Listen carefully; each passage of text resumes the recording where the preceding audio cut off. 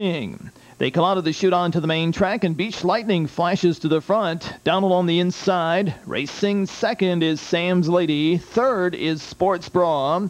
Then comes Bird in the Bush in fourth. Racing fifth past the stands is Sherry's TLB. Sixth is Shokan Can. And seventh is Susie Collins. First quarter in 28 and 2/5.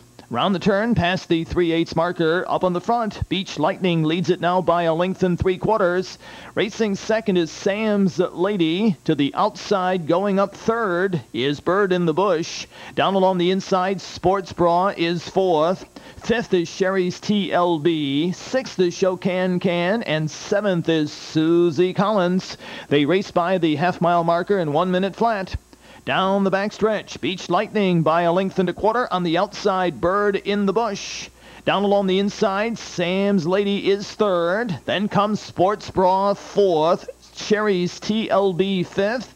Shokan Can and Susie Collins.